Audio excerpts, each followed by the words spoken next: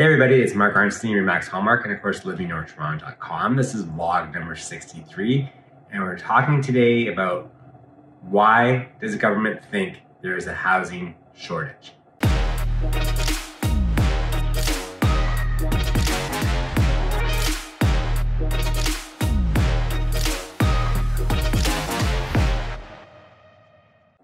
So over the last little while, especially with last year's market and what things that happened across the country from Vancouver all the way out to the Maritimes, we've seen a very robust, very increase in market activity. And one of the big reasons for that has been the fact that money has never been as cheap as it has been in a very, very, very long time, most likely probably in our lifetimes. So this is causing lots of demand, not a lot of supply, and a big surge in home prices because there's only so many listings come up in any given time, and it's making people want to buy and do the upgrades, take advantage of the low cost of money.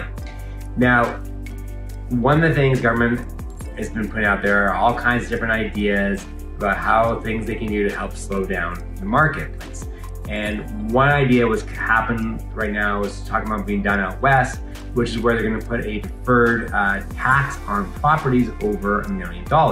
So what that means is that the tax will be amortized from a certain period of time to the time you go to sell the property, and you'd be paying interest on that differential between the time the property was assessed and the time that you go and sell the property. So which could in fact cost you upwards anywhere between say $200,000, $300,000, $400,000 depending on the growth of your property.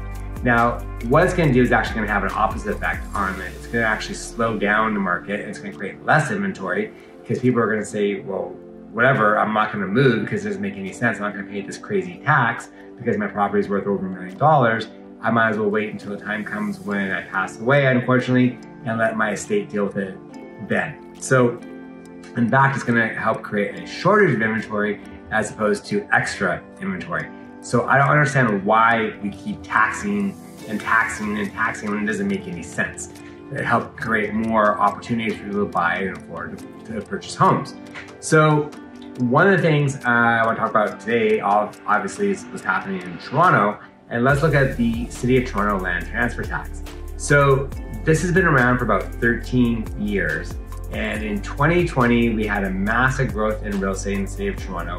I believe there was around 95,000 transactions that occurred, which generated the city in the neighborhood of $1.4 billion, yes, $1.4 billion in revenue.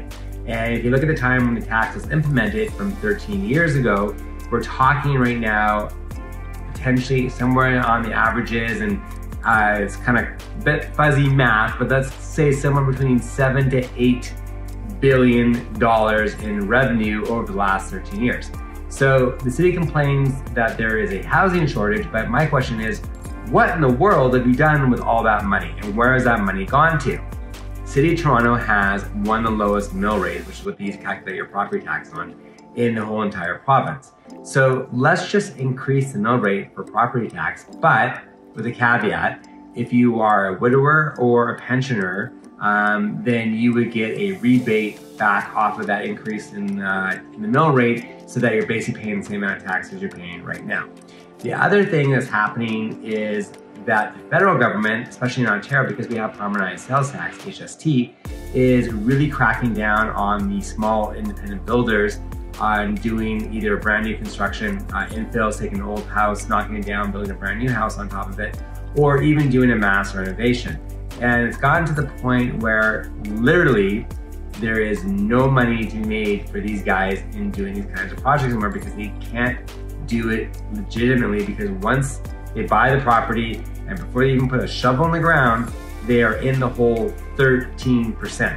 So let me take you over to the whiteboard and let me show you how this all works. So if you're a builder today and you want to buy a property that's say up in Lawrence Park North or Toronto area, a 25-foot lot of home is going to cost you around $1.8 million.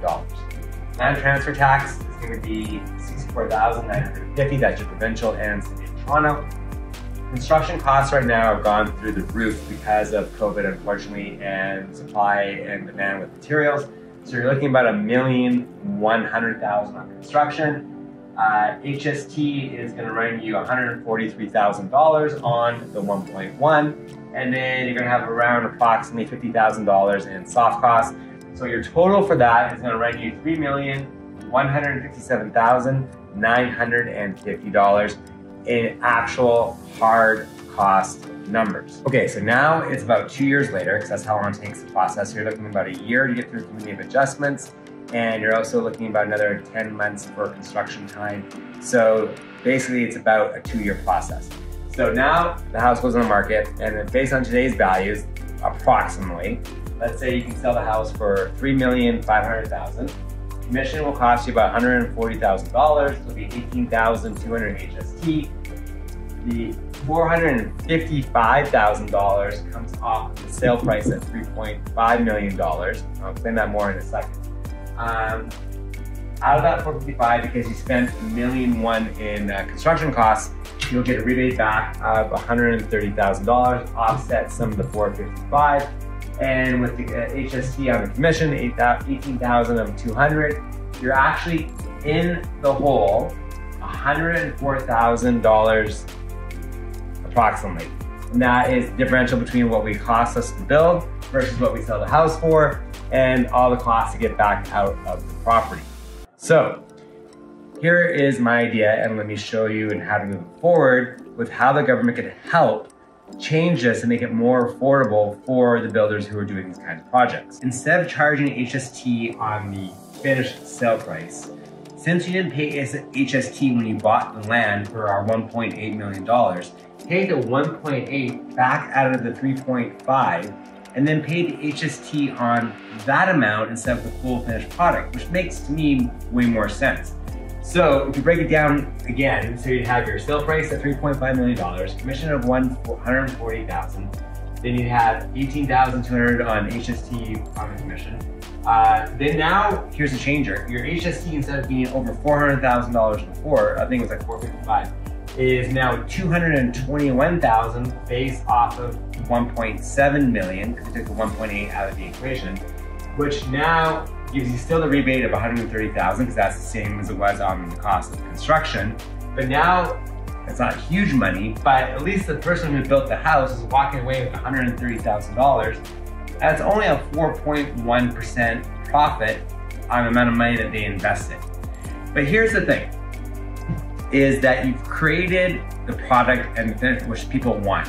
And the thing that the government doesn't understand today is, one, people don't want to go through a 2-year process to build and have a custom home. Nor do they want to go through the headaches of doing it, because not everyone wants to be able to put the design input into it and go through the whole process.